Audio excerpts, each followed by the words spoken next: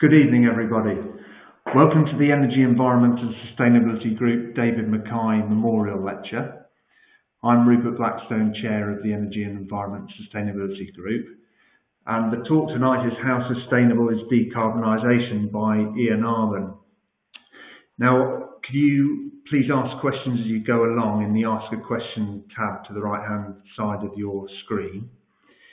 It will run on past 7:30 because originally this was going to be a live event, and we've had to shorten the program to fit in with the webinar constraints, and what's been advertised. But it can run on beyond 7:30. And before we continue with the lecture, and before I introduce Ian, I'd like to pass on to Alice Bunn, our Chief Executive, who knew David MacKay. So over to you, Alice, for an introduction. Thank you. Thank you so much indeed, Rupert. And really delighted to be here. I was really touched, I think is the right word, to discover that the institution runs a lecture series in memory of David MacKay. Because I was at university with David for a while. We were both at the same college, at Darwin College in Cambridge. I was really touched to know that you run a lecture in his honour, and was delighted to be asked to say a few words. And then I thought, goodness me, I don't really know very much about David's engineering contributions, because as I say, we knew each other through college life, and actually we knew each other through playing on the same ultimate frisbee team.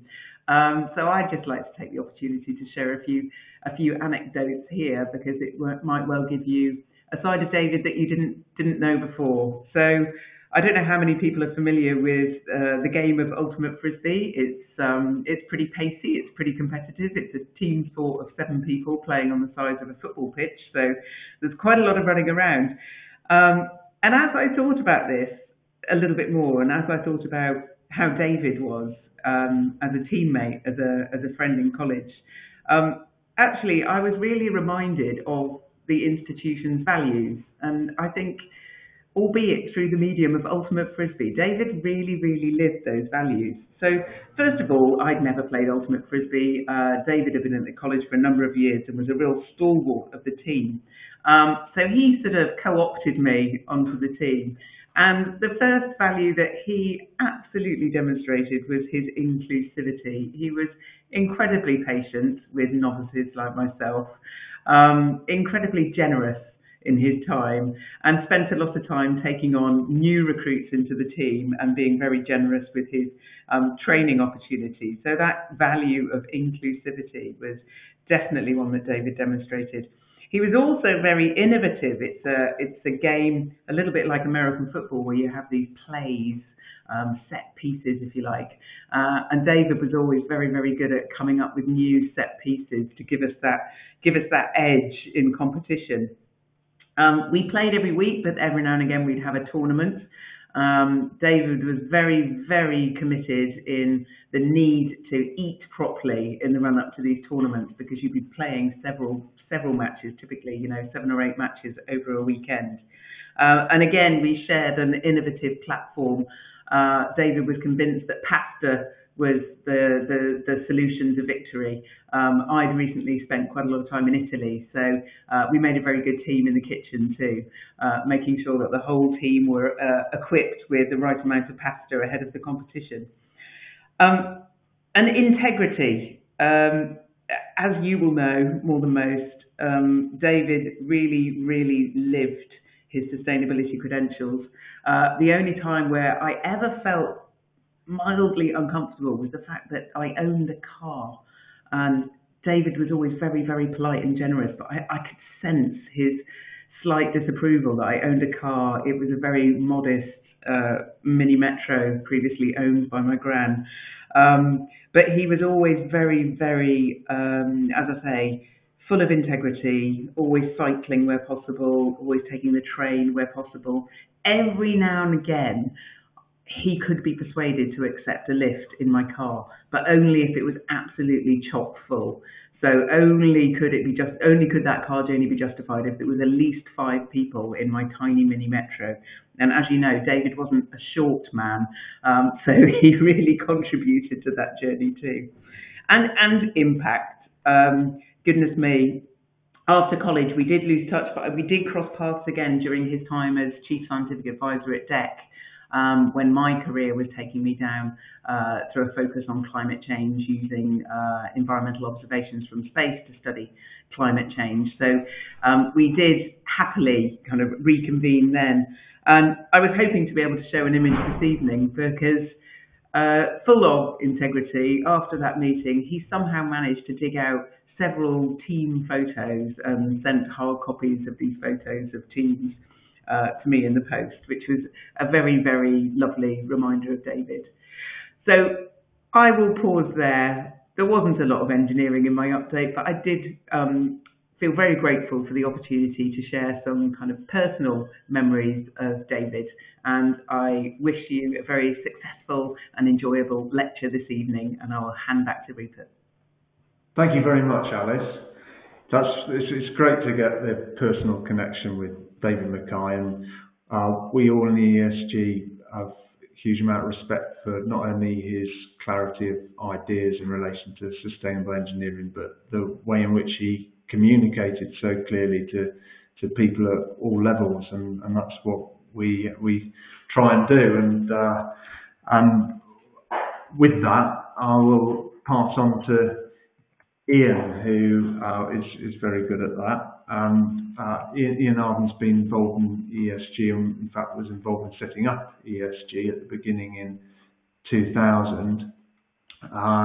And he's going to give a further introduction to what he sees as being relevant. He's going to talk about how sustainable is decarbonisation. And please, just to reiterate, put your questions in the panel to the right and we'll pick them up in just over between half an hour and 40 minutes time, just over 35 minutes we're expecting the presentation to last for. So over to you, Ian. Good evening. My name's Ian Arbon. I'm founder member and past chair of the Energy Environment.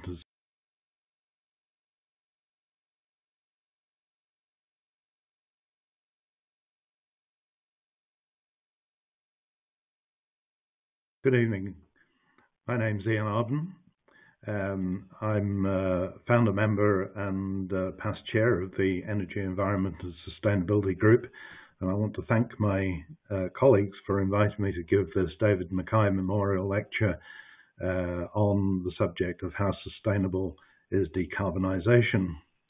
I met David MacKay a couple of times, in fact shared a platform with him a couple of times at the institution, but didn't know him well, so glad to have the more personal introduction by our new Chief Executive, Alice Bunn. Subject I want to talk to you about then is how sustainable is decarbonisation, and to introduce myself.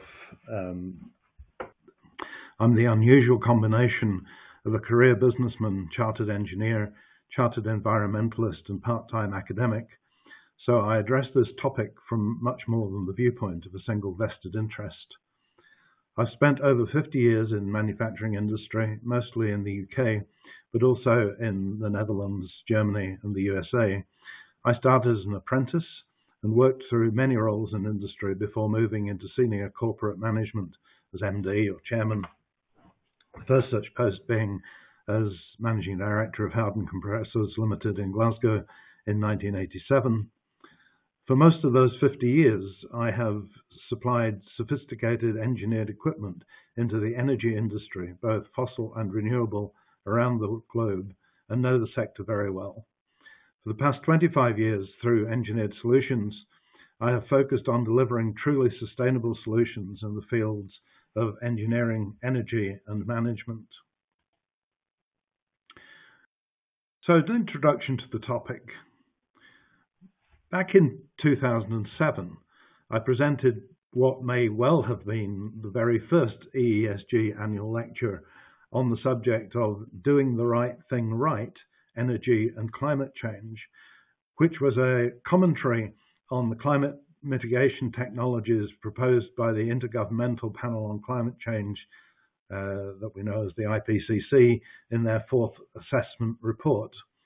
This was based on my observations over many years that engineers can generally be relied upon to do things right, but often have little control over whether they are doing the right thing, since they normally have to follow whatever government requires them to do.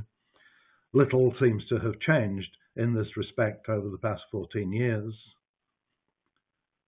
In 2002, I had the great privilege of being appointed by the American Society of Mechanical Engineers, ASME, to their Distinguished Lecturers Program to speak on the subject of renewable energy and sustainability on lecture tours, particularly across the United States.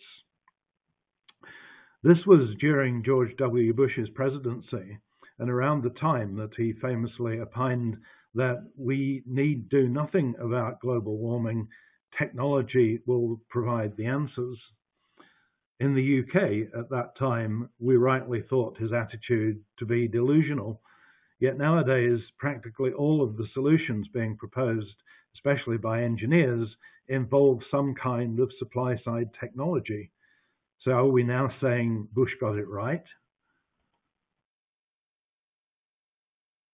Everyone nowadays is familiar with the 2015 Paris Agreement's ambitions for net zero greenhouse gas emissions, GHGs, by 2050. That was at COP21, which was confirmed by the recent Glasgow Climate Pact at COP26. We're also very familiar with the UK government's stated policy of net zero being achieved through a rather ill-defined process known as decarbonisation. But is the concept of decarbonisation adequate to do this, or is it just another form of greenwash? It is noteworthy that neither the Paris nor the Glasgow Agreement uses the terms carbon or decarbonisation in their text. Take the most relevant paragraph from the Glasgow Agreement as an example. Paragraph 22 says, recognises that limiting global warming to 1.5 degrees C requires rapid, deep and sustained reductions in global greenhouse gas emissions. I've provided the highlights there, including reducing global carbon dioxide emissions by 45% by 2030 relative to the 2010 level, and to net zero around mid-century, as well as deep reductions in other greenhouse gases. So we see fairly precise language. If we want to follow the science regarding climate change, then we also must use the correct scientific language to achieve this, not develop some new kind of sloganeering.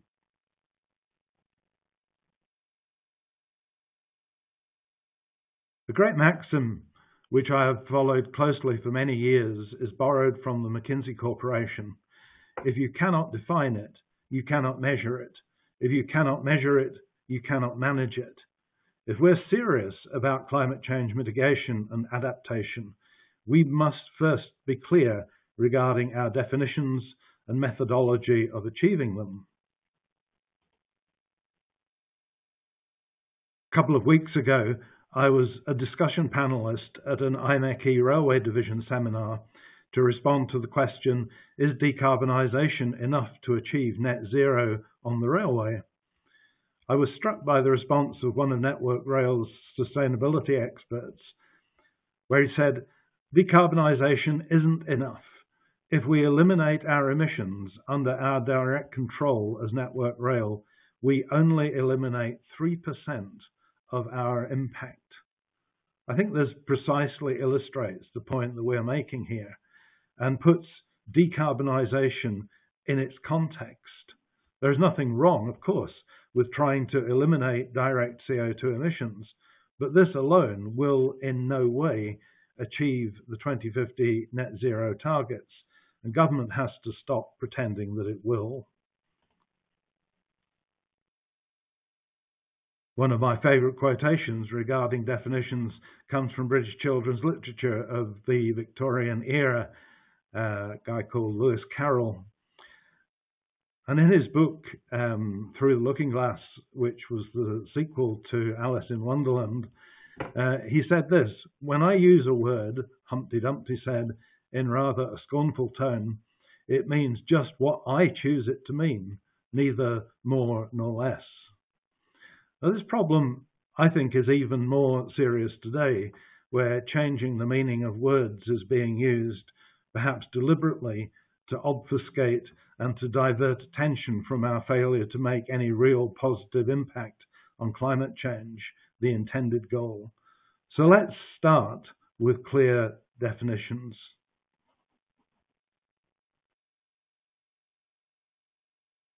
First of all, definition of sustainability.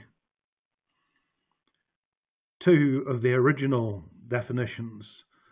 First, from the Brundtland Report, which started it all in 1987, development that meets the needs of the present without compromising the ability of future generations to meet their own needs. And one I particularly like and have worked with for years, the engineer of the 21st Century Inquiry in 2000, says sustainability can best be defined as the capacity for continuance into the long-term future. Sustainability depends upon maintaining and, where possible, increasing our stocks of certain assets so that we manage to live off the income without depleting capital. Sustainable development is the process by which, over time, we succeed in managing all the different capital flows in our economies on a genuinely sustainable basis.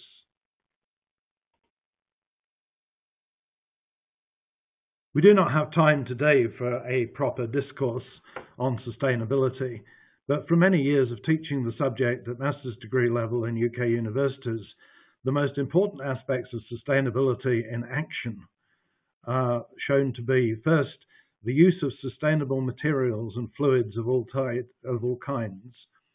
Secondly, use and supply of sustainable energy of all types. And third, sustainable action or behaviour in all cases.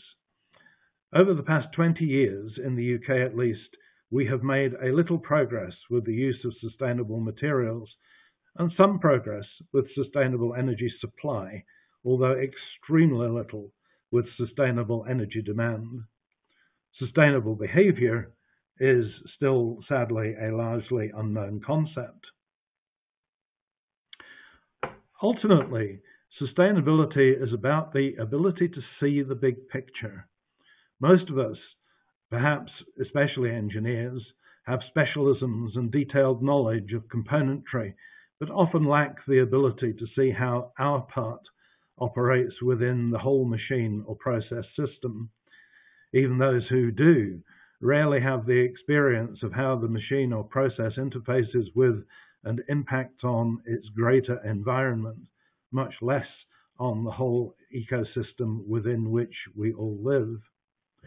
This is particularly appropriate for the energy industry, where our traditional focus has been on the efficiency and impact of a small component of the machine or process system, rather than on the whole system, environment, and ecosystems.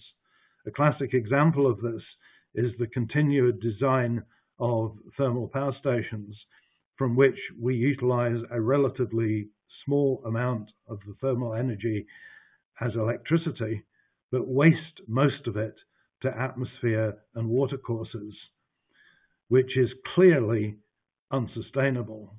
I would also have to say it's pretty poor engineering as well. These definitions are entirely consistent with the UN's Sustainable Development Goals, the SDGs, of 2015, but are not reflected at all in recent UK government energy and environment policy. For example, the 10-point plan or the 2020 Energy White Paper, which are almost entirely focused on more nebulous concepts such as decarbonisation and net zero. It remains to be seen whether these concepts will make much difference to sustainability or climate change mitigation, but neither envisages any real reduction in energy demand other than by further offshoring of the UK's manufacturing industries. Much the same can be said of the May 2021 IEA report, Net Zero by 2050, which also relies heavily on decarbonisation and has little to say on the subject of sustainability. It even treats phrases such as zero greenhouse gas emissions, zero CO2 emissions, and zero emissions synonymously, which is absurd. So, a definition of carbon and related issues. First of all, in my view, carbon is not the problem. Contrary to current popular belief that the answer to all our problems is to demonize carbon, this is also manifestly absurd. A basic understanding of chemistry shows us that carbon is a solid with a molar mass of 12. It is one of the basic building blocks of our planet and is the basis of all organic chemistry. Similarly, we human beings have a high proportion of carbon in our chemical composition, around 18.5% by mass. It would be impossible for life on Earth to exist without carbon. Carbon is the main component of sugars, proteins, fats, DNA, muscle tissue, pretty much everything in our bodies. So a zero carbon future that we sometimes hear about does not bode well either for us humans or for the planet. So carbon dioxide is not the problem either. Many people use carbon as an abbreviation for carbon dioxide, but this is also extremely misleading. Carbon dioxide, CO2, is a gas with a molar mass of 44. That's 12 for carbon plus 16 plus 16 for 2 oxygen atoms. Since carbon has a molar mass of 12, any confusion of the two will result in any values being wrong by a factor of 2.4. And believe me, I see evidence of this all the time. It raises the question, would anybody hire an engineer who couldn't tell the difference between an inch and a centimetre? The difference is about the same.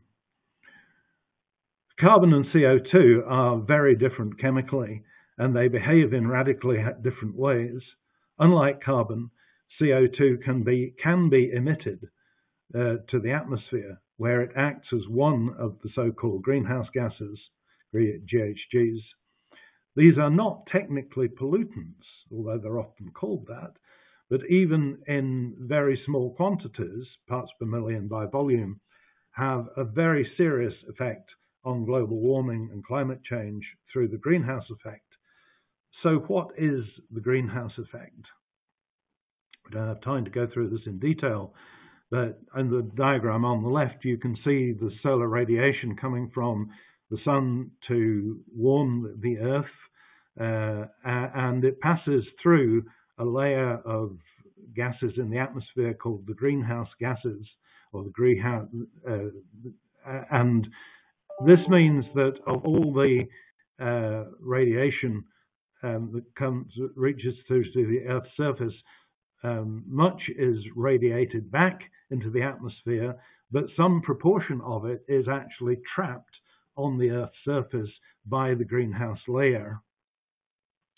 This means that the Earth's surface remains much warmer than it otherwise would have been. So the greenhouse effect is also not a bad thing. Without the greenhouse effect, life on Earth, at least as we know it, would not exist. The problem is, since the start of the Industrial Revolution, we have simply been producing too large a quantity of greenhouse gases, and this is what has disturbed the pre-existing balance and given us the problem that we have today. In order, Earth's most abundant greenhouse gases are water vapor, carbon dioxide, methane, nitrous oxide, ozone, and chlorofluorocarbons. Worth noting that water vapour, which is by far the most abundant greenhouse gas, is often not recognised by most people as even being a greenhouse gas. When these gases are ranked by their contribution to the greenhouse effect, the most important are water vapour, which contributes 36 to 72%, carbon dioxide 9 to 26%, methane, which contributes 4 to 9%, and ozone, which contributes 3 to 7%.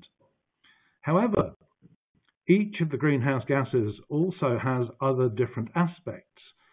For example, CO2 remains in the atmosphere for over a century.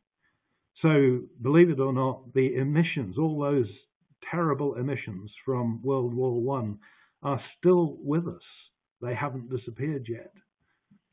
While methane, CH4, has something like 30 times the global warming potential, GWP, of CO2. So obviously very significant. From this data, it's difficult to understand why governments and NGOs have become fixated on CO2, or even carbon, as they confusingly call it, alone. This is unlikely. This focus is unlikely to have any significant effect on climate change.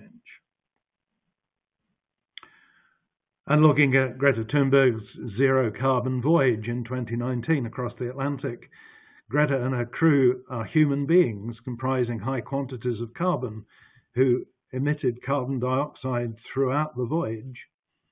Their very expensive boat was almost entirely made from carbon fibre. So while it was a commendably low emissions voyage, it was not remotely zero carbon. We need to get much more precise if we want to seriously deal with the problem. So I promised I would say something about COP26, and this, my own personal impressions of some of the highs and lows of that event. As expected, by me anyway, little was really achieved by COP26, despite the phenomenal quantity of greenhouse gases emitted by people travelling to and fro, and the costly security presence, the emissions from which will remain in the atmosphere for the rest of the century. It's not a transient event. The event slogan, "Keeping 1.5 alive," was clever, but was in no way matched by the published outcomes of the conference. These, in my view, will not get us anywhere close to the 1.5 Celsius maximum. However, I have a degree of sympathy with international governments. They want to be re-elected and simply cannot sign up to unpopular policies which would prevent this.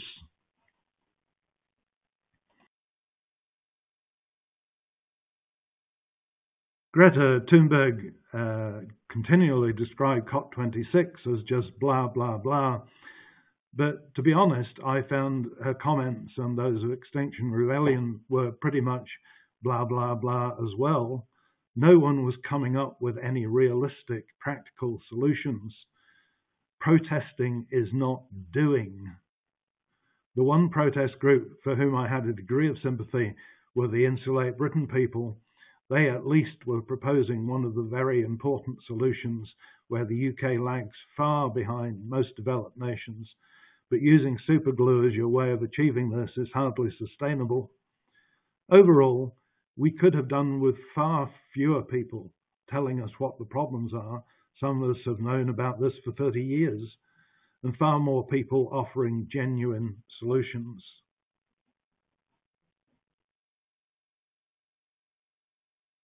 Nevertheless, for me, the lowest point of the event came on the 2nd of November, when Boris Johnson, in what he presumably thought was a clever speech, stated, "As we look at the green industrial revolution that is now needed around the world, we in the developed world must recognize the special responsibility to help everybody else to do it, because it was here in Glasgow 250 years ago that James Watt came up with a machine that was powered by steam that was produced by burning coal.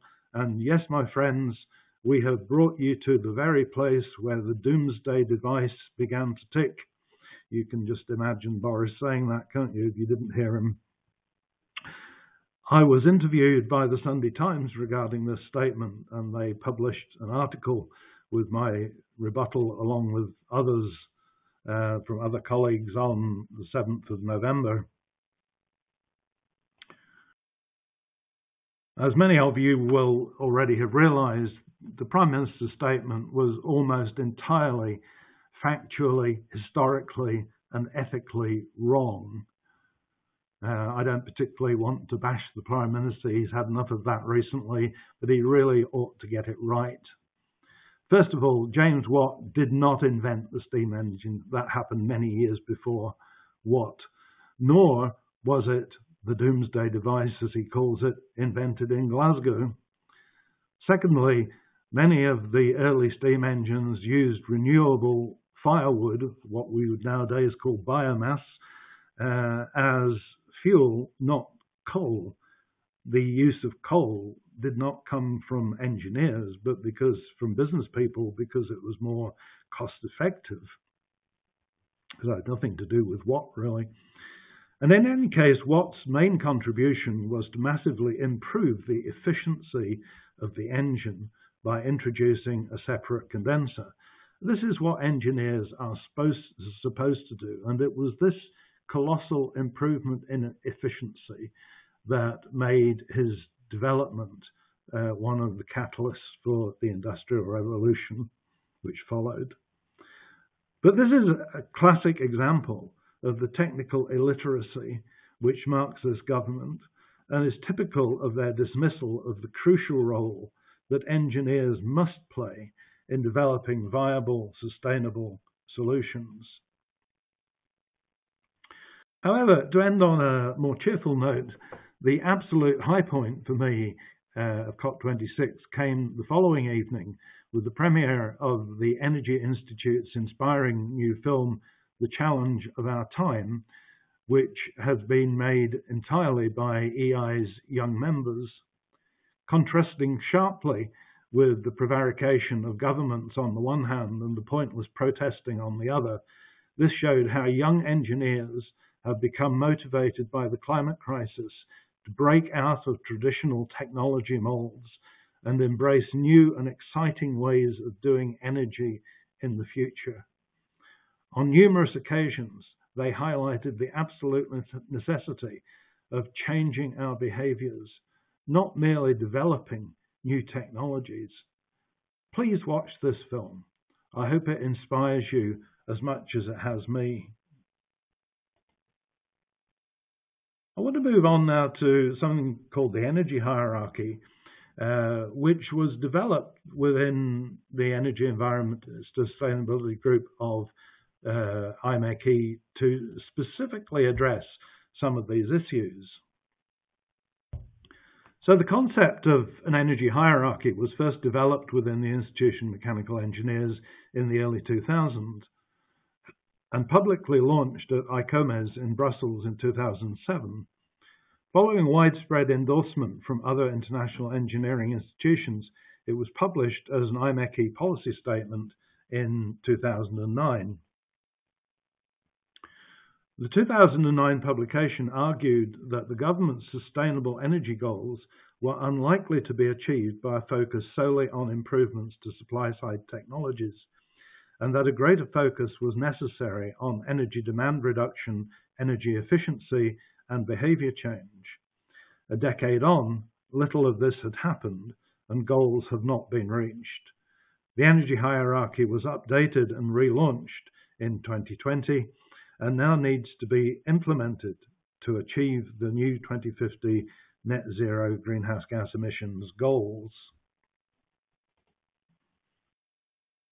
On the left of this slide, you see the diagram from the energy hierarchy, and it shows 5 tiers, with tier 1 being energy demand reduction, tier 2 energy efficiency, etc., down to tier 5 utilization of conventional resources as we do now. these go from the least sustainable at the bottom to the most sustainable at the top. It's a simple concept, but has profound outcomes. The energy hierarchy follows the rule that a kilowatt or kilowatt hour saved is more valuable, whichever way you look at it, than a kilowatt or kilowatt hour produced, no matter by what means. Similarly, the higher up the hierarchy we go, the more sustainable the process. So just to flesh that out a bit, how it works, Tier 1 energy demand reduction do not use as much energy, as simple as that. Tier 2, energy efficiency, find more efficient ways of supplying using energy. I just want to point out there that energy efficiency and energy demand reduction are not the same thing, which is why we have specifically split them out in the energy hierarchy. They require different methodologies to achieve them. And it really concerns me, and has done for many years, that any document you see from government and other bodies tends to lump the two together, which means they haven't fully understood the difference. Moving on, Tier 3, renewable sustainable energy resources. That is the lowest environmental impact. Fourth, other low greenhouse gas emitting energy resources, those supply sources which tend to reduce greenhouse gases rather than increase them. And finally,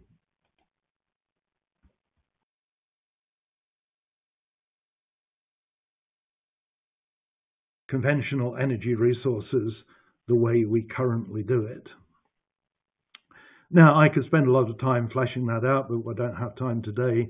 But you will see that what we're basically saying is that the focus on technology as being the solution simply doesn't meet the energy hierarchy's demands, because technology doesn't get you that far up. Even renewable technologies are not the total answer. But moving on, just looking at that first tier, because it's the one that's most neglected by most people. First tier of the hierarchy, energy demand reduction, is a demand side measure which often requires lifestyle change, but has the greatest, quickest impact on demand reduction and greenhouse gas emissions. It should be obvious that a greater impact can be made by saving a kilowatt or kilowatt hour of energy than finding a better, cleaner way of producing a kilowatt or kilowatt hour of energy. This concept is also known as the negawatt, a term coined by Amory Lovins of the Rocky Mountain Institute in 1990, or more simply, the what you don't use. Generally, examples of this are using all forms of motorized transport less, insulating buildings better, passive solar and low emissions building design, turning thermostats down, avoiding travel by holding virtual meetings and conferences, etc. The key component here is sustainable action, which for most of us will require behavior change. Before COVID-19, this was considered almost impossible to implement in developed societies, such as in Europe, yet now we can all see the benefits, particularly environmental, that have ensued. So if the first four tiers of the energy hierarchy can be successfully implemented, then it follows that the fifth tier, that is, doing what we currently still do, but perhaps a little bit better, need never take place, and existing forms of power generation, space heating of buildings, and fueling of motor vehicles can eventually be phased out. This also means that continued exploitation of finite reserves, especially fossil fuels, will decline and will become much less of a strategic issue. The energy hierarchy is freely downloadable from the IMechE website, and I give you the instructions there to access it. So to conclude, a way forward for net zero. For the past 200 years or so, the aftermath of the Industrial Revolution, the UK, along with many other countries, has had a policy of trying to reach strategic energy objectives by focusing almost exclusively on supply-side technologies. Unlike most other Northern European countries, little thought has ever been given to reducing energy demand to make energy supply objectives more readily achievable. Since 1990, when the IPCC's first assessment started to make us all aware of the need to mitigate and/or adapt to climate change, the UK's energy goals and targets have become increasingly more based on sustainability goals. But despite this, the proposed methodology of achieving those goals has remained firmly with a so-called greener, cleaner supply side. Making efforts to reduce energy demand has not met with any success. Consequently, the UK's 10% renewable electricity by 2010 target was not achieved. The 10% renewable transport energy and 12% renewable heat energy by 2020 targets were also badly missed. Yet despite this poor track record, virtually all of the measures that are being proposed to achieve the 2050 net zero greenhouse gas emissions targets are also supply-side technologies with only slight improvements over what has gone before. This does not augur well. To paraphrase G.K. Chesterton, it is not that energy demand reduction has been tried and found wanting. It has been found difficult and left untried. This is because a prerequisite of energy demand reduction is human behaviour change. Unless each of us, we can't wait for governments and multinational corporations to do this for us, unless each of us changes the way we live, we will go on trying to consume more and more energy. Many years of lecturing on this subject, I have been fairly consistently told that human behaviour change is just too difficult for people in the developed world to embrace. However, the present COVID-19 crisis has changed all of that. Behaviour change has been forced upon us, and the results have been amazing. Energy consumption in the UK was down to levels not seen since the 1960s. Globally, climate scientists are saying that 2020 will see the lowest recorded greenhouse gas emissions in decades.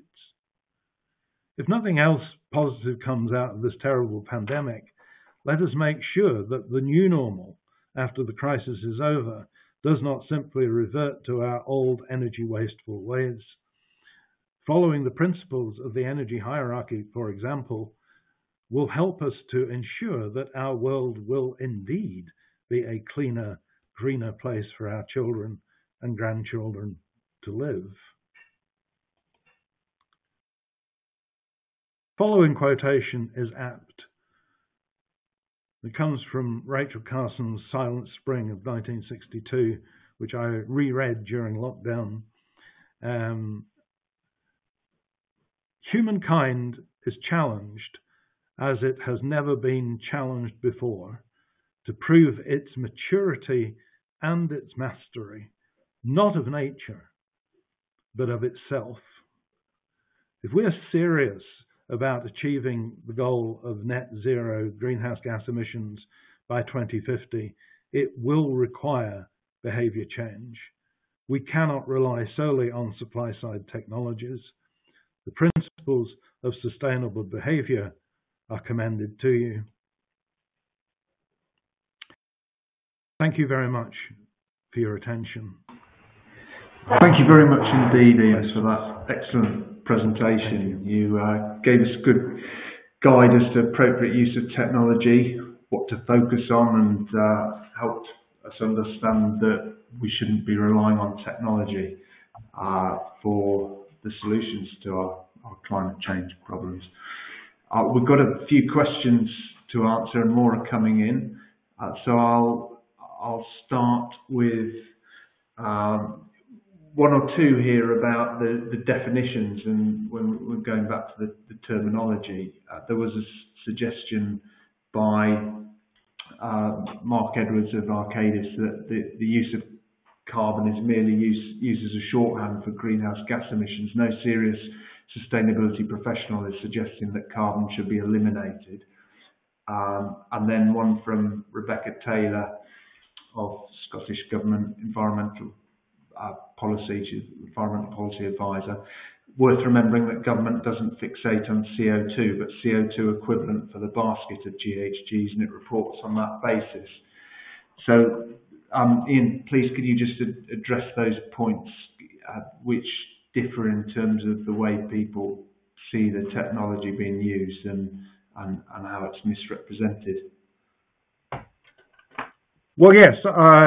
Can you hear me okay? Yes. Yeah.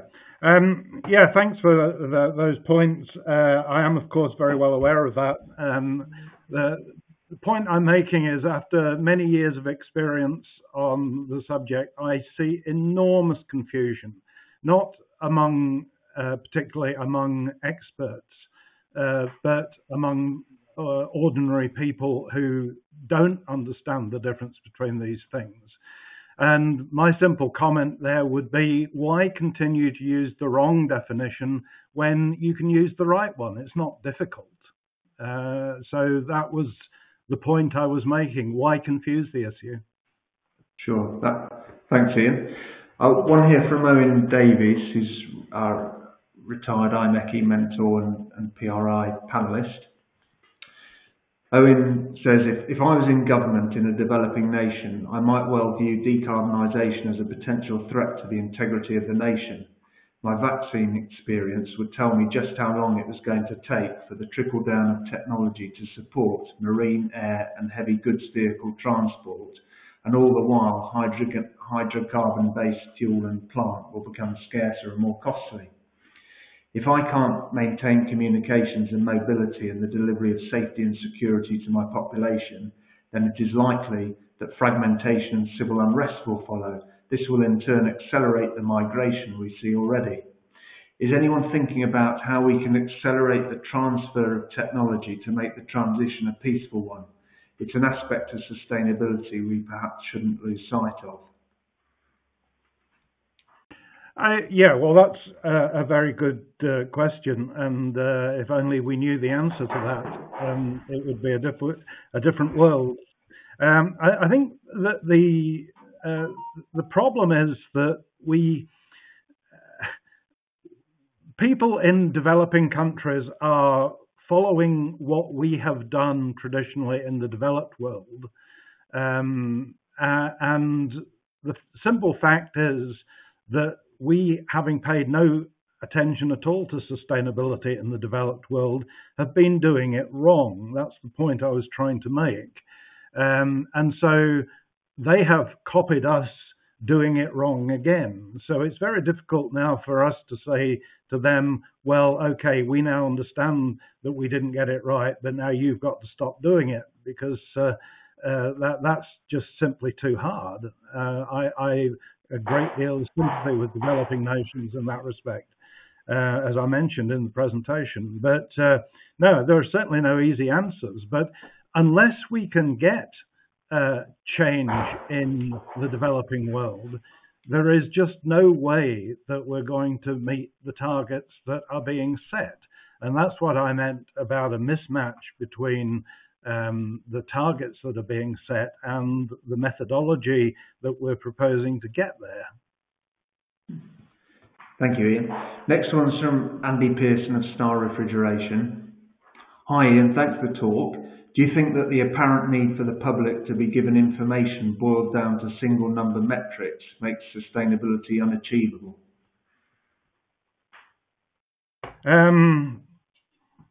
Yes, Andy, broadly I do. I think there's too much dumbing down, and I think we just need to have much clearer statements on what is going on, and not try and come up with different language that we think people will understand better, because my experience is it just confuses them. Yeah, thank you. Question from Ian Borthwick, Director of I&R Borthwick. To me, reduction of use of fossil fuels is a commendable target because we were going to run out anyway. Is it okay to develop green hydrogen solutions, for instance, with less focus on efficiency? I'm not sure I fully understand the sequence of that question. Yes. Well, my interpretation was that Ian was suggesting we've also got to be careful about use of constrained resources, possibly, and that hydrogen could be viewed as wasteful, or certain green hydrogen solutions. So I think he's saying we need to be thinking about efficiency, but I'm not. Is that a fair interpretation? Yeah. I think perhaps it's the connection between fossil fuels and green hydrogen that I didn't quite understand. But yes, it's absolutely right that we need to stop using fossil fuels, and green hydrogen is one way of doing that, because it uses renewable sources. However, there are a very large number of issues with hydrogen. I happen to have been working with hydrogen for over 50 years, so I'm very aware of the problems. That doesn't mean we shouldn't develop hydrogen and see what we can do with it, but I think it's a bit dangerous if we simply assume that it's going to be the solution to the problem. Sure. Next one from Thibault Tan. One of the projects promoted in the EI video challenge of our time was of a carbon capture facility. Could you please comment on the role of such plants? Thank you. Yes, well, it's a difficult one because I have quite a bit of experience of CCS systems, and it's a good idea, but the problem is that it's being used to support the continued use of fossil fuels. That's its main purpose. So in sustainability terms, we would have to look at the real practical usefulness of CCS systems in achieving the end goal. I'm not saying that it's a wrong thing to do. I'm just saying I think people, again, are using it as a sort of cheap get-out-of-jail-free card, rather than thinking through the ramifications of what it might mean. Yeah, thank you. We've got a couple here on behaviour change. Mark Edwards of MacKay has pointed out that the Committee on Climate Change has clearly indicated that behaviour change is fundamental to achieving the UK's 2050 target. Whether the government chooses to take this advice is another matter. And John Chappell of Regen Fuels has said that given that behaviour change is so important to achieving the 2050 target, what are your thoughts and suggestions on how to achieve this key change in behaviour, given that it is likely to be a difficult political nettle to grasp? So maybe you could comment on whether you think that it's adequately covered in the Committee Climate Change recommendations, and then the political challenges that are being questioned here. Yes, I didn't mention the Committee for Climate Change, so it's interesting that has come up. The fact is that in the May 2019 document that the CCC produced, they didn't consider climate change, behaviour change at all, but made out that it could be achieved, the goals could be achieved by existing technologies. And it was not until considerably later, sometime last year, that they said, yes, it will be a combination of technology and climate change. So I was delighted by that, because perhaps they were listening after all. Yes, I think there is a growing understanding. I'm seeing conference being set up all the time, just in the last few months, that are looking at behaviour change. And that is really, really good. But the point I was making is that in EESG and IMechE, we've been talking about this for well over a decade. And it's both encouraging but also sad that people are just now starting to recognise the importance of it. As to its sellability, exceedingly hard to sell, which is why I guess nobody has wanted to touch it before. But I don't see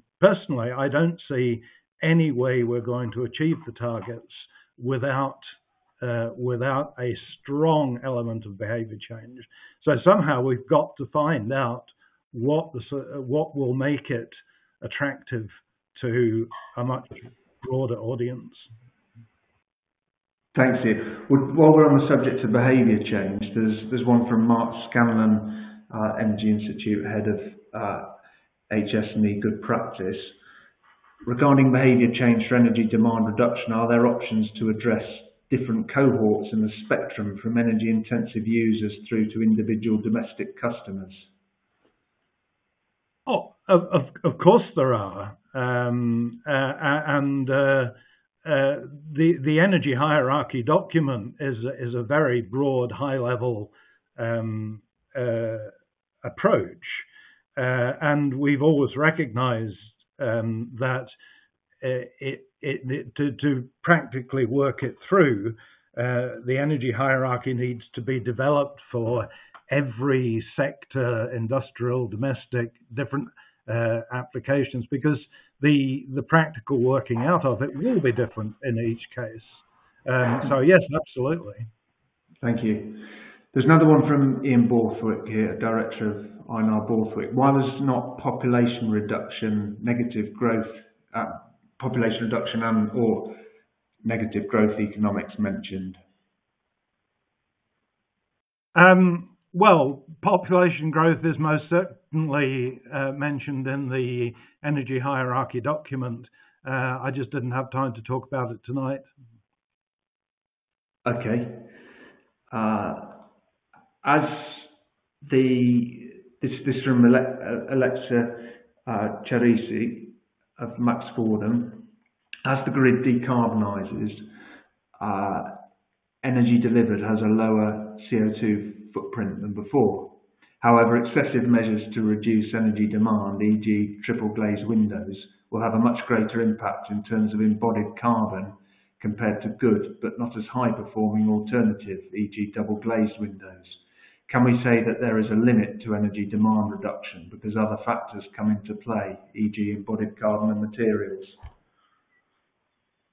Well, yes, of course, that's correct. Yes, I was merely using the broad brush illustrations. Yeah, there are many factors that have to be taken into consideration if we want to achieve energy demand reduction. Absolutely.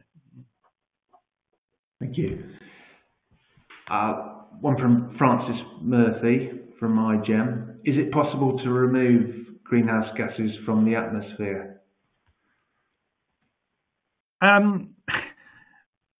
There's a great deal being talked about it over the years. It's not a new idea.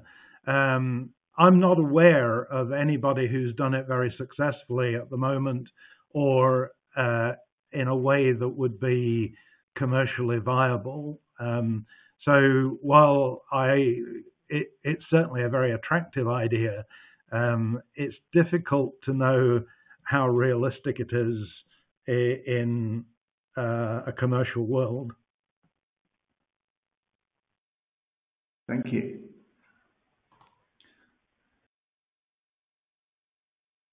UK emissions, this is from Peter Barnett, Community Business Projects and an environmental consultant. UK emissions are often referred back to 1990 levels as a baseline. This was an era when UK industry moved offshore to be displaced largely by a services industry. We are told that reshoring industry is better for the planet, but with attendant increases in emissions as an engineering profession, should we promote reshoring and maintaining a heavy industrial base? Very good question. I introduced myself as having been involved in manufacturing industry for all of my career, so I would love to see a stronger UK manufacturing sector. It's sort of my DNA. However, one of the main reasons we have offshored most of our manufacturing capability is because it has enabled us to not account for the emissions from that manufacturing in our statistics. Personally, I've always thought this is cheating, but nobody seems to want to change it. And I think a good starting point so that we could make the correct assessment is to include back into the UK statistics the emissions from all of the outsourced products that we import back into the UK. I think that would be a good way of finding out what our real emissions responsibility is. And that would help us decide whether or not it would be feasible to revitalise the UK manufacturing industry. Thank you. A couple here on veganism. Does Ian have a view? This is Christopher Bond, Sellafield Strategy Manager. Does Ian have a viewpoint on the generation of methane by cattle versus the benefits of a vegan diet? Will a vegan lifestyle truly benefit the planet? And Chris is an ex-young member of the Technical Strategy Board at the IMechE. And there's another follow-up question from Christopher. Can we grow the raw materials required for a vegan diet? Well, this is one you and I have discussed on a number of occasions, Rupert, and yes, indeed.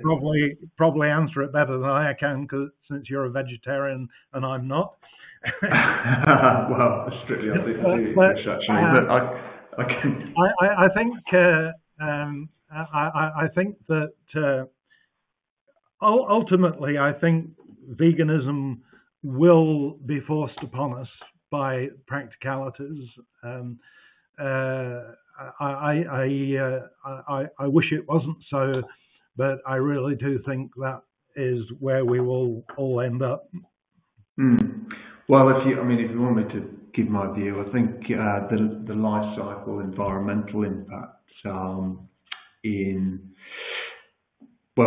greenhouse gas emissions terms are lower for a vegan diet, but then it can be said that ruminants such as cattle have evolved together with other species living in symbiosis and have become part of the biodiversity. I know where I live in Stroud, Gloucestershire, with a common, the cowslips and a certain orchid rely on the grazing by cattle.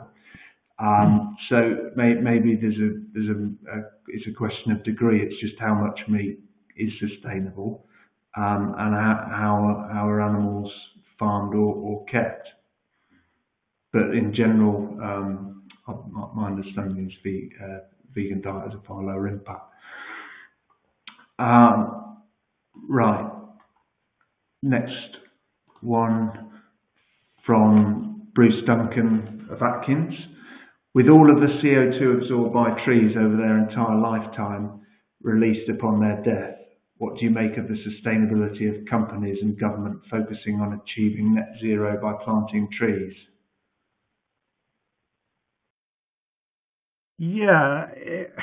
this is a very complex one to which there isn't an easy answer.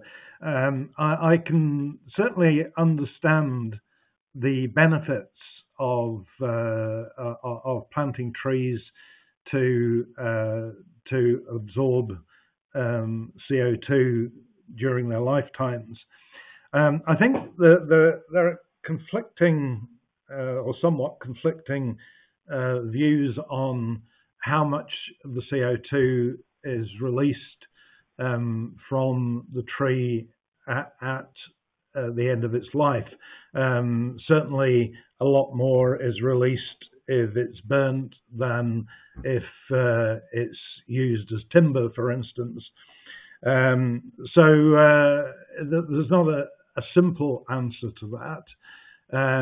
But a much bigger problem to me, rather than afforestation, is the continued deforestation in certain countries around the world, such as Brazil and Indonesia.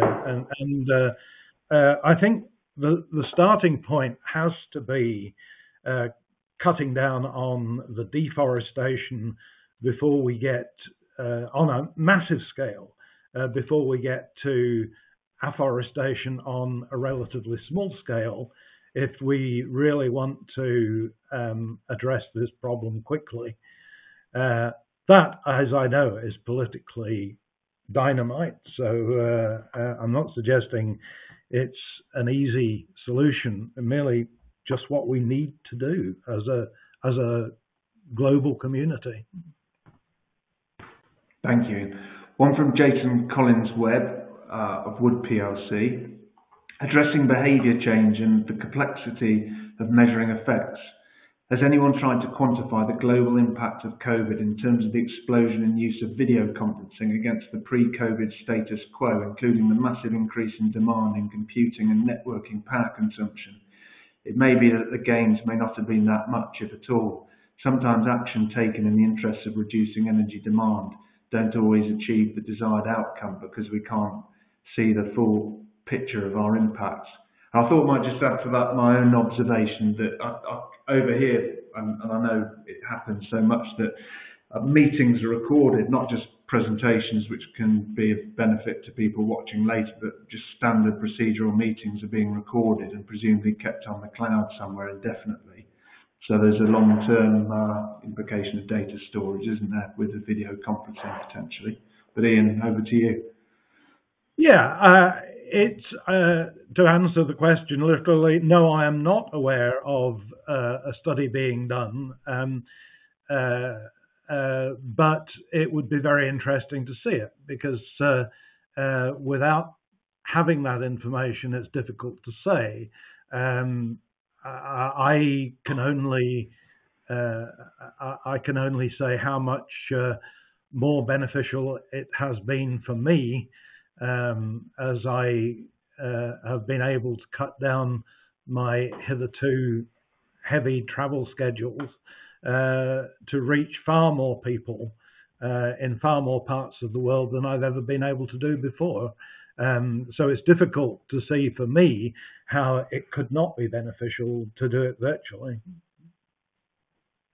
Yes, thanks, Ian. One from Nadia Mafidi. How important or helpful is the nuclear power plant in this mission? It always crops up, doesn't it? I don't. Nuclear power is, I think, a subject we need to park in this whole discussion, because it has its proponents and it has its despisers, and I don't personally think that we're going to solve a mid-21st century problem with a mid-20th century solution. I think it's a bit of a distraction. Thank you. Well, we knew we were going to overrun a bit, but the questions have died down, and I think we're just going to ask you one more here, Ian. then we'll wrap up. This one's from Grenville Gaskell. Given the reluctance of governments to focus on lifestyle behaviour change to achieve demand reduction for political reasons, how hopeful are you that the energy hierarchy will be widely adopted? Do you consider the main driver will come from citizens electing to make the required changes irrespective of governmental positioning? Yeah, a very interesting question. Well, I'm afraid the answer to the first one is since the energy hierarchy has been around since 2009, and I was teaching it in universities before that, I'd have to say that the take-up has been fairly woeful, but I'm certainly hoping that in its relaunched capacity last year, that more people will start taking notice, because I do passionately believe that this is part of the solution. It's not the sole solution, of course, but it's a part of it. I can only hope and pray that it will become more widespread, because I do believe that that is a major part of the solution. Well, thank you, Ian. Well, it remains for me to give thanks, and Ian, first of all, thank you very much indeed, not only for the excellent presentation, but for the great answers to the questions, and they were a really good set of questions. Thank you to all the audience, because the presentation laid a foundation, and we covered a lot of different bases in the questions, really testing the ideas there, which Ian responded to very well and clearly, and there are no easy answers to a lot of this, and part of it's just a process. But I feel that we've gone a long way in working through the process this evening, and we must all continue together, and I hope we'll see those of you or meet online, those of you who attended tonight again. Please look out for our webinars, the Energy Environment Sustainability Group webinars that we put on, and also our next David MacKay Memorial Lecture next year, yet to be decided. And thanks again to our Chief Executive of the IMechE, Alice Bunn, for the great personal connection with David MacKay. So many thanks again to Ian, and I wish all of you a happy Christmas and festive break, and I'll say goodbye. Have a good evening.